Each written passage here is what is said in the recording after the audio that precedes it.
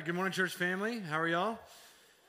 Good, good. Sounds like you're still waking up, which is fine. It's a good place to wake up at. If you're new here, my name is Scott Brooks. I'm the lead pastor. Have the privilege of being on the preaching team. A few announcements before we jump into the text is one, the Connect card is in front of you. Connect card is simply a way that we would love to connect. And so if you fill out your name, your email, and things of that nature, you can put in the joy box or the welcome desk as you leave. And what you'll do is you'll receive emails for newsletters. So if you want to know what's going on in the Door Church, we'd love to communicate that. And then furthermore, we have men's and women's Bible studies, student ministry, all these things. And so just a simple way to connect. If you're not getting that information, we'd love to do that. So fill it out, put it in the joy box. Second thing is if you have students, and we kind of, the demographic of students that we're talking about is from 6th grade to 12th grade, is we have Hinge night tonight. And so we'd love to have your student come, invite friends. This is a particularly fun and special night because we're going to be playing, it's not wiffle ball, help me out. Pickleball, there it was. I was like, that's not wiffle ball, pickleball. And so they're going to have a little competition. If you think you can play, I'd love to see that. If you can't, we'll teach you how. But it should be a really good evening, 7 p.m. That's from 6th to 12th grade for students. And then just one other announcement. So at the Door Church, we try to just take the Word of God. So the Bible, we believe, is the Word of God. And we try to proclaim what it says and teach what it says, which is always about Jesus. So we're unapologetically going just to proclaim Jesus Christ. And then secondly, we want to order the church, design the church how God tells us to. So the Door Church is not like it's our idea how we think we should do it. It says in Scripture, 1 Timothy 3 and Titus 1, that we should have elders that lead and oversee the church, and we should have deacons. And deacons, that word deacon is servants of the church. So we came to you about 10 days ago or 2 weeks ago and showed you some deacons that we're putting forward. If you're new here, the Door Church is, we're multi-site. What that means is we have one mission to see lives restored with the gospel of God's glory, but there's a campus in Louisville and a campus in Argyle. And so we're putting forward these deacons. The two primary deacons that are Argyle are Raina and Vandell, and we're so grateful for them. These are men and women above reproach that have been called to serve in the kids and student ministry, to mature students and kids in Christ, and to see the gospel go out. So in Acts 6, it talks about how they installed deacons to serve the local body so the pastors can continue to oversee, lead, and we're so grateful for these men and women that God's called to be deacons here at the church. So we're going to thank God for them. We're going to ask for protection over them. So if you don't mind, bow your head, and we're just going to pray for these new leaders. God, we're so grateful that you sent Jesus, that we can know you through him. By your Spirit, I thank you, God, that you communicate how we should lead. And we thank you for these deacons that are giving their lives to serve this local body. I thank you for just their mind and heart for kids and students. I thank you, God, that, they just have lived in a way that glorifies you. I pray that you protect their marriage. I pray that you would protect them. I pray that you give them wisdom and insight and strength to lead well. I thank you, God, for what you're doing. You build your church, and we just want to say thank you. We ask that in Jesus' name. Amen. All right. So if you have your Bible, we're in Philippians chapter 2, verses 19 through 30. It's an interesting text, and we're going to give context to it. And so we're going to look at the greater whole of Philippians 2 before we get to 19 through 30, because it helps out with the text. And so because 19 through 30, it's a little strange. It's basically a travel itinerary. You're like, what does that have to do with Scripture, right? It has actually a lot to do. And so before we look at this travel itinerary, Timothy and Epaphroditus, we'll talk about what it serves, all right? As I was preparing, I'm a big why person. I'm sure you may be a why person. Everyone, I think, is. And I'm a big maximizing my life person. Like, when I think about what I do, it's very strategic. Like, I want to spend my time, my money, my resources in a strategic way that my life would matter. I wouldn't want to get through life and it's like I just wasted my life. And so this is a great text for you not to get to the end of your life and thought like, man, I wasted it. What was I doing? So it's just like such a gift to be in the Word of God, to say, what are you doing with your life? Don't waste it. Live a life that matters, that has gravitas to it, that will have weight. All right, so hopefully they'll get you at least to consider listening. There's two stories that I want to emphasize. So there's one major storyline in all of stories. And what that is, it's when someone of position of power comes near to the low, the hurting, the impoverished, and uses that to serve or to prop up the lowly to a new status. And I'll give you some examples of this. Every story is kind of telling a greater story, if you will. I picked two. Batman. Batman, if you're a man or a woman, I like Batman.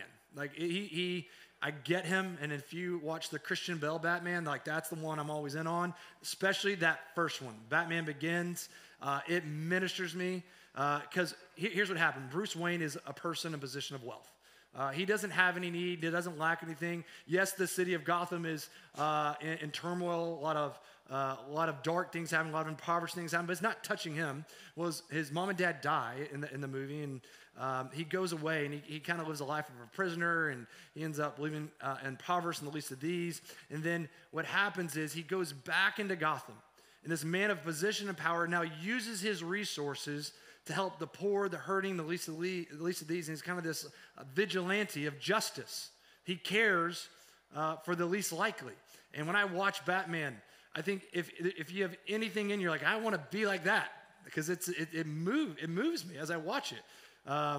It's a very stirring movie, because you're like, man, look what he's doing with his life. Cinderella is the other one, so maybe men and women like that one as well. Cinderella tells this same story. Like, how is that, Scott?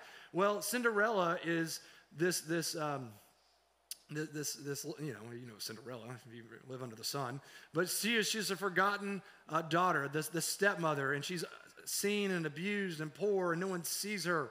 And through this magical experience, Prince Charming comes after her and lifts her out of her abuse, out of her lowly estate, and creates a new story. And this story is moving, especially if you've seen the one that's not cartoon, but in person, that came out like 10, 15 years ago. I don't know, I'm getting older and older. But man, I was watching the movie and I cried, because it's just that stirring, that Prince Charming comes and saves her and picks her up out of the mire, so to speak. Everyone's looking for a people's champion, right? Does that make sense? We're all looking for that person, a position, this power that stoops low and comes near. Why? Because that tells the gospel story. The King of Kings, the Lord of Lords came near, born. And he came because he sees you, he cares about you, he died for you, and he raises you up to know him. We're looking for someone that is going to see us in our sin, in our hurting, in our pain. We're looking for someone to come. And this is what chapter 2 of Philippians is all about. And so the first thing I want to look at is Jesus. He has come for us. The gospel of Jesus Christ is the good news that God became man, and he came for sinners like me and you, and he died for us to lift us up to a new position, a new power that we have in him. So let's pick up. We're going to get this high position in verse 5 and 6. You see that Jesus, it says, have this mind among yourself, which is yours in Christ Jesus, who though he was in the form of God. So this is saying that Jesus was in the form of God. This word form is the same substance of God. The way it's saying here is that Jesus is God. That's what it's stating, that Jesus is God. He's the creator and sustainer of everyone and everything. Everything that you have seen, will see, is created by him, and it's made for him. There's no greater power, there's no greater position, that Jesus is God. He is the author. Jesus is an authority. Why? Because he's the author. It says that Jesus is God. But what did he do? This is his high position, but he stooped, he descended. He condescended. What does it say? He did not count equality with God a thing to be grasped. He didn't hold on, but he stooped down, but he emptied himself by taking the form of a servant. So what this means is Jesus never ceased to be God, but God became man. He added to his divinity humanity. This is the incarnation, God becoming man. Just so you know, this is God made low. This is why we celebrate Christmas. Every year, we put a tree in our house, put lights outside. Why? Because we're saying God became man, and he dwelt among us. This is an amazing truth, that God drew near to us. He came for us. He is that Prince Charming, if you will. He is the vigilante. He's the one who cares, who gave up his power and position, and he moved into our neighborhood. You want to know, if you want to know someone cares for you, they draw near to you. God cares for you. How do I know? He came for you and me. He sees us stuck. He sees us as he sees our lowly estate, but he came near. Now, verse 9 and 10. Not only did he come, it says, and being found in human form, he humbled himself, becoming obedient to the point of death, even death on the cross. Jesus died for our sins. He paid for the penalty, his life for our life. And it says, therefore, God has highly exalted him. So God became man, he dwelt among us. What did he do? He died our death. He was obedient to death on a cross, a criminal's cross, a sinner's cross. Then it says, God the Father highly exalted and bestowed on him the name that is above every name, so that at the name of Jesus, every knee should bow in the heaven, on earth, and under the earth, and every tongue is going to confess that Jesus Christ is Lord. What does that mean? That Jesus Christ is the King. This is the gospel. God became man. He dwelt among us. He lived the life that we couldn't live. He died the death that we deserved. He died a criminal's death, a sinner's death, and God the Father raised him from the grave. And when you put your faith in him, you're forgiven of your sins. He brings you out of your lowly estate. And now, although you die, if you have faith in Christ, you will live. You will raise from the grave, just as Jesus rose from the grave. I don't know if you're hearing what I'm saying, but Jesus rose from the grave. There's resurrection after the life if your faith is in Jesus Christ. Although you will die, Jesus says, I am the resurrection and the life, and you will live if your faith is in him. And it says, that is a name above every name. No other name can save you. No other name can forgive you. There's no other name that has authority over sin to forgive you. There's no other name that says, man, death is subservient to me. Isn't that amazing? This is the name of Jesus Christ, and he is what? He is our Lord. He is our King. This is the good news of the gospel of Jesus Christ. That's just Philippians 1 through 10. We're getting there. Now what? Why does that matter? Now, a lot of people have probably maybe heard that. So I was in England, and I just told, I got to do a little kids holiday camp, and one little kid heard that Jesus died, and he has authority over death. He's like the Grim Reaper. He's like, no, not like that. He did something. He defeated death, and he rose from the grave. He's like, what? He came back to life. So I think sometimes we just hear, like, oh, yeah, he died and rose again. I don't know if you hear what I'm saying. That's crazy. And that changes everything if it happened, and it did. Now what? What do we do with this? A lot of us say, I'll say a prayer, I'm going to go do what I want. And that's not what you do. That's not what you do. So as a pastor, I want to see you mature in Christ. I want to compare what Christianity is and it's not. So I think a lot of people hear what I just said. That's the gospel. It changes everything. And what we do is we say a prayer and we go live our life how we want. And that's called licentiousness. And that's not the gospel. It's called cheap grace. I get to say a prayer. I'm going to go do what I want. That's not it. Jesus, if you confess, he's your king. You're not the king anymore, right? That's when you come to Jesus, you're not the king anymore. Legalism, which is full in the South and in our own hearts, right? It is this. Legalism's like, I don't need you, Jesus. You can help me out a little bit, but I got the rest of my life alone. That's not the gospel either, right? So when you come to Christ, it's professing that he is Savior and Lord, and now he's your king. Now, verse 12, it tells us what we do with the gospel. We don't move away from it, is my point. We go deeper into it. We behold more of Christ. Verse 12, therefore, my beloved, as you have always obeyed, so now, not only as in my presence, but much more in my absence. Listen, work out your own salvation with what? Fear and trembling. It didn't say work for your salvation. Why? Why do we not work for our salvation? Because that's what Jesus did. He has accomplished what we cannot. So when it says work out your salvation, it says that we should mull on, we should think on, we should behold our salvation. Who accomplished our salvation? This is like Sunday school answer. Who accomplished our salvation? All right, I'm not really asking. Who did it? Jesus, right? So what he's telling, he's like, work out thinking on what Jesus has done. Think about Jesus. That's what he's telling us to do. We need to behold more and more of Jesus. Work it out means I need to think about it. God became man, he dwelt among us. What does that mean? That he loves me, that he's near. He died my death. I am forgiven. There's no more guilt. There's no more shame. He rose from the grave. I shouldn't have to fear death anymore. I should live for him. Like he says, think about Jesus. That's what he's telling you to do. Work it out. Don't just move on with your life. If you never graduate away from Jesus. Does that make sense? You go deeper into who he is and what he's done. Now, that's what we're doing. He says, work it out. This is what we're doing right now. We'll go to verse 14. Do all things without grumbling or disputing. Now, this is an issue that we all have. And again, I just got back from a mission trip from England. It was incredible. I'm going to share more about it here in a second. They have a fun word about grumbling. Instead, when someone kind of getting grumpy, they don't say grumpy or grumbling. They say he's kind of getting the ump. And so what I liked about that is the preacher last week was telling, he's like, it's kind of getting ump. And I'm like, what does that mean? What it's saying here is don't be grumpy, right? Don't be grumpy. Don't complain. Now, here's something that's an issue. I want you to think about your life and how often you complain.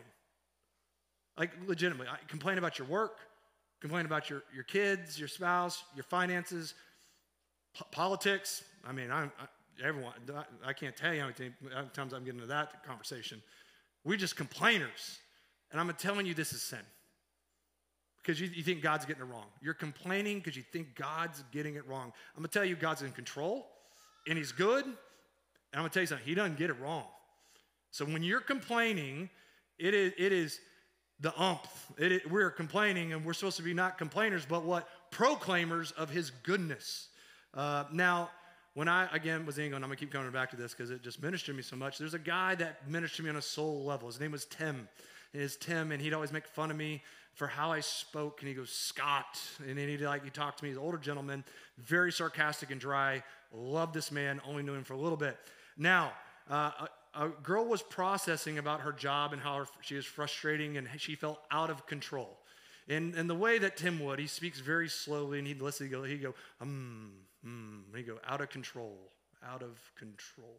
And then he said, if you're out of control and God is in control, wouldn't it feel like you're out of control? And what he was saying is like, your out of control life would testify that God is in control. So if you ever feel like you're in control, that'd be kind of where you're saying God is not. Does that make sense? He's saying basically, look, don't complain about your life. Why? Because God's in control of your life. And now, I'm not saying this. What I'm not saying is this, that you're not having hardship. So don't be confused there. I'm not saying you're not having hard times, you're not having trials. What it's telling you is don't complain about them. Why? Because God is good, and He's in control, and He's using them. I'll show you why we shouldn't do this and how it's sin. Verse 15, it says, why this is a crooked and twisted generation. So when we complain, why do we do it? Because we think God is getting it wrong, and where's our focus? When we complain, where's our focus? It's on ourselves. So life is about what? Jesus is king, you are not. So when we're complaining, it's like people aren't revolving around me. I'm not getting what I want. It's not about you. We just said that's about Jesus. That's why we don't complain. This is the twisted generation. We make everything about who? Me. So Kate tells me I'm a pick-me boy. Love you, girl. And what that means is I always want my daughter's attention. I think she's beautiful, and I'll do anything to get it. And she thinks it's somewhat annoying. And what that means is I'm always trying too hard to get her attention. Like, pick me, pick me, pick me. She's like, Dad, it's enough. That is the attitude of a sinful, twisted generation. We just want everyone to pay attention to us. And the point is, it's not about us. It's about Him. And this is why we live our life. That's why we don't complain. Why? Because we proclaim He is good, He's in control, He's working all things together for good, and somehow this is for my goodness and His glory. And He doesn't waste it. So we should be proclaiming His goodness through it. Verse 16, this is kind of getting to what I talked about in the title, don't waste our life. It says, holding fast the word of life, so that in the day of Christ I may be poor or be proud that I did not run in vain or labor in vain. This keeps me up a little bit, stresses me out a little bit. What I mean by that, can you imagine getting to the end of your life? You ran in vain. You worked in vain. What does that mean? You come up empty. You kind of look back on your lives like, I have nothing to show for it. And I'm concerned we're so consumed, not living for him, but for us, and we're going to come up when we wasted our life. And I tell you that because I care, and I'm telling that to myself. So again, I'm going to go back to the kids' holiday camp. That's what they say instead of VBS there.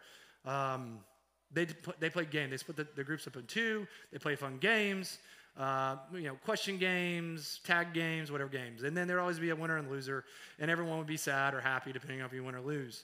And the guy who was leading it, very funny, he would always say, if you win, you get nothing. So trying to just say, like, this doesn't really matter. Because you shouldn't be too devastated if you win or lose. Why? Because if you win, then I'll say, we get nothing, right? And I just want to just implore you to think about that in your life. If you have all the money in the world, at the end of the life, what do you get? Nothing. You get nothing. You win a game. Great. What do you get? Nothing. You get nothing. You get a trophy. A trophy. That's silly. Now, here, I'm as competitive as anyone, but we do it not for a trophy. Amen? Like, I need a trophy to say, well, look how valuable I am. If that's it, it never give you the status that you're looking for. It's like, I just want us to think we can gain the world and run in vain and lose our soul. Parents, I'm going to have a little side note for you. I'm going to come back to the text. As I was there, because I love to compete/win. I'm not sure which one it is. I like to say compete when I'm like trying to justify myself, but I just like to win. All right? Now, as I was over there across the pond trying to tell people about Jesus, I felt convicted. I'm going to have about this much time with my kids. And the last thing I'm going to really care about as I leave my house is how fast they are, or how many wins they have, or whatever it is, or even how smart they are. What I'm going to care about is like, God, did I use that time to teach them about Jesus? Because that will benefit from when they're out of my house, this life, and the next. And all right, I'm going to come back into the sermon. Just think about it. You're not going to get that time back. You're not going to get it back. All right, let's come back. Now, what he's saying is work out, not work for your salvation. Look at Jesus. Think about the implications. Think about the implications of the gospel, how you spend your life. Do not be grumpy. Be proclaimers of Christ. Don't live for yourself. Live for him so we can maximize our life. Look to Jesus. Behold him. That way we can we can use our life well, a worthy life. Now he gets into 19 through 30. This is the travel itinerary. It seems super goofy that Paul would put a travel itinerary in the middle of Philippians. The reason why he does this, he gives us living illustrations of Timothy and Epaphroditus that are living demonstrations of how not to waste your life. It says, here's Jesus, look to Jesus, work for Jesus, look at them, they're doing it, and model your lives after them. These are examples for us to follow. That's why they're in there. Work out the implications of the gospel. So D.A. Carson, who's a theologian, said it this way: much Christian characters is as much caught as taught. So yes, I'm teaching about it, but when you watch and see other people living a life glorifying Christ, you can catch it. You get a glimpse of what it looks like, and that's what he's teaching us. That is, it is picked up by constant association with mature Christians. We're trying to immerse yourself in Christian stories that honor Christ, that live for Jesus. This is why it's actually a good question as you meet an older Christian. Tell me about your life.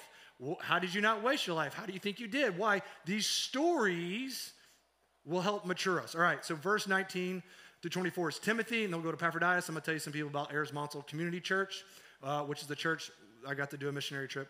And I say the church, the people of the church that I met in England. So Timothy, a living illustration of a gospel-infused life that's supposed to give us a vision of how we should live. Verse 19 through 24, it says this: I hope in the Lord Jesus to send Timothy to you soon, so that I too may be cheered by the news of you. So Timothy's with Paul. Paul's in prison. He wants to send Timothy to them. Why? To cheer them up, to bring them good news, to care for them. For I have no one like him. He says, I have no one like him who will be genuinely concerned for your welfare, for they all seek their own interests, not those of Jesus Christ. But you know Timothy's proven worth, how as a son with a father, he's like, so Paul's saying he's like my spiritual son. If you have kids, you know that's a deep relationship. There's no one more that I love than my kids. He's saying he's like my son, but again, he says, I'm going to send him to you soon. So here's my first point. A gospel culture, gospel maturity that we should model is Paul is willing to send his son, his spiritual best. Although he's being comforted and encouraged by him as he's in prison, he's like, I'm going to send him to you. Why? Because he cares about the Philippian church. Now, this is called gospel goodbyes. We should raise up our kids, raise up the best in our church, and not make a holy huddle, but we should send them out. Wouldn't it be fun just all hang out together forever? These are gospel goodbyes, but Paul is showing, man, a selfless life that he's not only going to look to his needs, but to the church of Philippi. I don't know if Pastor Brad, he's coming back on sabbatical on Monday. He'll be back in the pulpit next week. Praise the Lord, excited. He was in Louisville for a very long time. Love Pastor Brad. He is like a brother in Christ to me. We've done ministry for a very, very long time. But we didn't keep Brad. We sent him. Why? Because we love this area. Now, it's easy to try to keep people, but here's the maturity thing. We raise up people. We send our best out. Does that make sense? Furthermore, verse 20, it's really insightful. Timothy, his character that we should think about, it says that he is genuinely concerned, what? For your welfare. He's concerned about the welfare of the Philippian church. He cares deeply about the church. He's thinking about people. Like, I'm looking at people. He's thinking about how to pray for them, how to serve them, how to meet their needs. This is about Christian maturity. He's not so cared about his finances, not so concerned about his, what everyone's saying about him. He's concerned with what? Their welfare. We should be very concerned about how we care for one another. Why? Verse 21 says how we care for the church. It says, for they all seek their own interests, not those of those of Jesus Christ. Jesus Christ's interest is what? The church. So when we care about the church, are we caring about Jesus' interests? Yes. Jesus came and died for what? The church. And so when we give our life, resources, time, money, what? For the church. We're giving our life, what? For Jesus. Do you see? He helps us understand what it looks like to live a Christian life. You should give your time, your money, your resources, your life to love on the church of Jesus Christ. He is very concerned with it. So that's Timothy. Epaphroditus, I'll go 25 through 30 very quickly. Epaphroditus is another living illustration that has proclaimed Christ, is working out his salvation to God's good pleasure. All right, so verse 25. I have thought it necessary to send to you Epaphroditus, my brother and fellow worker and fellow soldier, and your messenger and minister to my need, for he has been longing for you all and has been distressed because you heard that he was ill. Indeed, he was ill, near to death, but God had mercy on him, not only on him, but me also, lest I should have sorrow upon sorrow. I am the more eager to send him, therefore, that you may rejoice at seeing him again, and that I may be less anxious. So I'm going to stop there. So Epaphroditus, here's what's going on. Epaphroditus is part of the Philippians church, and Epaphroditus is coming to Paul's need and aid in prison, and he's bringing finances that we know from chapter 4. So he is bringing financial help to Paul from Philippi to him, and Paul is in need. Now, the name Epaphroditus comes from Aphrodite, which is a Greek mythical goddess. So here's my point. Epaphroditus is not a Jew. He is a Gentile. He's not living for the Lord, but God opened his eyes to the glory of Jesus Christ, that he could be forgiven, that he could be saved, and that Jesus could be his king. So what we see here is Epaphroditus is not living for himself now as a wealthy business guy, but he's living for Jesus. And now he's using his own time, money, and resources to go, support Paul and the gospel movement. He's supporting the church of God. This is a normal, average Joe, everyday Joe. Like, he's living for himself. God saved him. Now, what he is living his life for the gospel, his resources to strengthen the church. Paul's description of him here was super beautiful. He's my brother. If you're in Jesus Christ, what that means is you put your faith in Jesus Christ. You become a child of God, not because of your name, but because of him. He gives you a new status. You're a son of God. Not only saved to him, but you're saved into a church family, brothers and sisters of Christ. Don't assume you're in the church family. That's assuming doesn't get you. Faith gets you there in Jesus Christ. There's a new identity, a brother and sister in Christ, and there's deep affection. He goes on to say he's a fellow worker. So everyone is working for themselves, amen? That's what we do. We're great at it. Everyone works so hard. Everyone does it. But who do you work for? Yourselves. When you meet Jesus, you quit working for you, work for him. He's a fellow worker. We're co-laborers, not for ourselves, but for Jesus. That's what he says about Epaphroditus. He's not working for himself. He's working for Jesus' name now. A fellow co-laborer, fellow worker. And he goes, a soldier. Man, I like battle illustrations. I don't know what's wrong with me, but I like him. He's a soldier. He understands there's a spiritual battle going on. So much of us are using our lives to win little stupid games when there's a real game that's going to have implications forever, right? There's an eternal rate of return. He's now giving his life. He's giving his life because he understands there's a spiritual battle that's real. People that don't know Jesus are going to be separated from God forever. He says, I want to give my life not to live myself, but for Jesus so they can know him. And what's cool about that is that God doesn't waste our life, and we can be part of people knowing Jesus as we live for him. So what's crazy here is we are talking about Epaphroditus thousands of years later. Isn't that crazy? Because he's living his life for Christ. You don't know what your life will mean as you live for him. Let God take care of that. Does that make sense? Like Epaphroditus did not waste his life.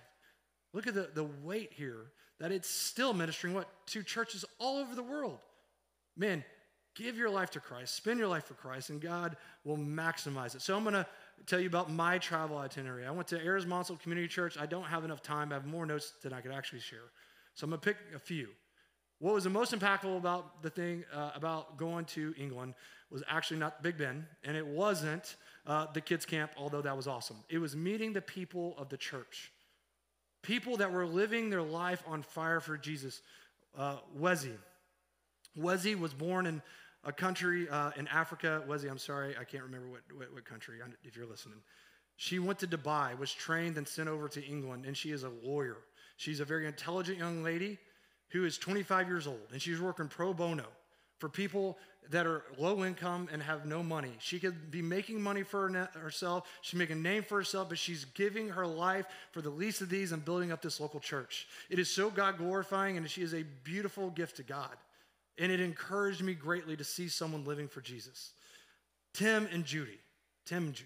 Man, Tim, I love that man. He is a very wealthy man. He did not tell me that. You just know, all right? He is very successful in business, and he's retired. And he's not on the beach wasting his life. He is living in a lower area, and him and his wife, Judy, is helping Somali refugees, caring for the least of these women that have been abused and neglected. There's not one Christian in the community. Tim works below her and is teaching English to these refugees that are coming in. He could be anywhere in the world he probably wants, but he's choosing to live his last life there, investing in the kingdom of God.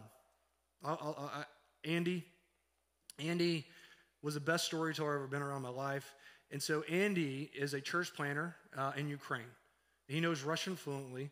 Tanya was not there. She was just there, but she is on the front lines of the battle that's going on between Russia and Ukraine right now.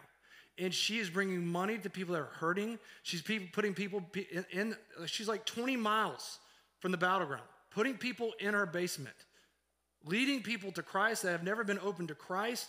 And she's there while Andy's in England. Why? Because it's too dangerous for Andy to be there, because men are just being taken.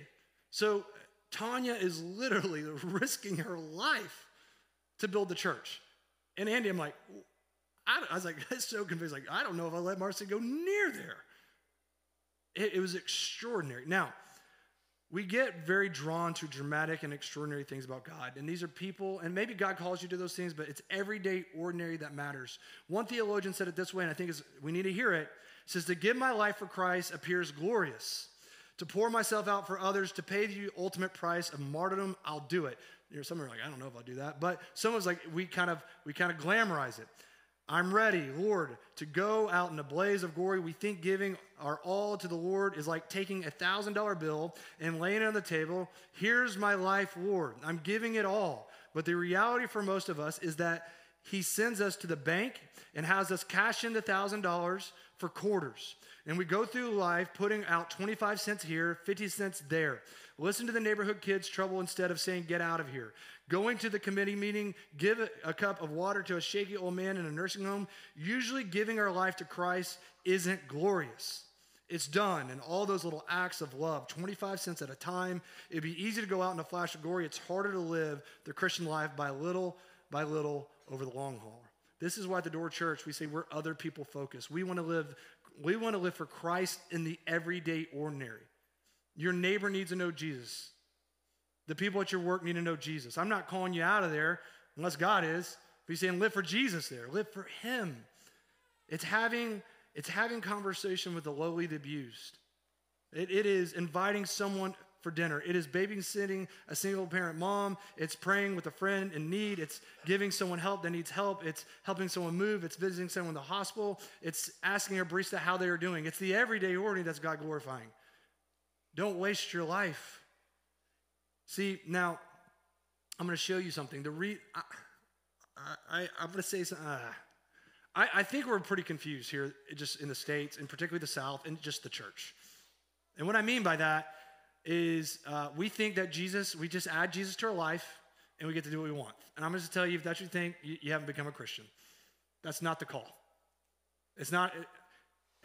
It's a worthy life, and Jesus earns it for you, but it's something different than that. So I'll tell you what I mean. So Epaphroditus goes down to visit Paul. He gets sick. He says it twice. He almost dies. God heals him, which he can do. God has mercy on the sick and can heal this life or the other. But listen to what it says. It says, for he nearly died, this is verse 30, for he nearly died for the work of Christ, risking his life to complete what was lacking in your service to me. What he says is this. Epaphroditus, going to visit Paul, knew he was risking his life. It wasn't something he didn't know. Like Paul's in prison. Paul ends up getting killed. He was willing to risk his life for Jesus. The call to Christianity is to lose your life, to gain it. Do you understand that? This is what it says, to live as Christ, die is what gain. So I'll give you an example. I'll give you Andy and Tanya again. So Tanya was born in Ukraine, right on that Russian border. He showed me where it's at. It's legit, right next to Russia. The USSR, which Cold War, the KGB. What was happening during the Cold War, Russia was getting rid of all Christian literature, all Bibles, and they used to hide their Bible in the beehive. They'd wrap it in parchment paper, hide it in the beehive so they could have a Bible to read the Word of God. Isn't that convicting? How many times we walk past all the Bibles in our room? Right? Anyway, they're hiding their Bible at the risk of their life. And they're getting rid of all the literature so people can know Jesus. Now, there's a traveling pastor and strategist to keep the gospel going forth in Russia. And he came, he's like, we need people to help us have printing presses. We have 4 printing presses in Russia, and they had them in different locations. Not one pastor knew where all of them were. Why? Because they'd come to the pastor and would kill their family to give up the printing presses, so that no one could have all the knowledge. And he's like, we need more people to help. I need 2 or people, or one or 2 people to step up to go to these printing presses. What they do is they take newspapers of Russian newspaper, cut out the letters, and they form letters of scripture on the page, take pictures, and that's how they make Bibles. And he's like, we need people to do this. And Tanya just felt like God was talking to her. She was 19 or 20 at the time. And she went home and prayed all night. God, is this what you call me to do? Is this what you call me to do? And she came out this morning. She went to talk to the guy, and she says, I feel like this is what God's calling me to do. He's like, as I was talking and asking, I felt like God was telling me you're going to be the one. And he said this to her. He said, hey, I need you to know if you go, there's a great risk that you will die. And what she said is crazy. She goes, I died last night as I was praying. What she's saying is I was willing to die. I'm already dead. To live is Christ. To die is gain. See, Christianity is not adding Jesus to your life. It is dying to yourself, denying yourself, and you receive Christ. It's a great trade. It's a great trade. To deny yourself, get Jesus, and life eternal is a worthy trade. But it's not an addition. It's a death to self. If you to know that, this is what it said here, but it says in Scripture to take up your cross and follow me. I think we make Christianity something else. It's a denial and death of self to receive the word of life. Do you hear what I'm saying? Galatians 2:20 says it this way. I have been crucified with Christ. It is no longer I who live, but it's Christ who lives in me.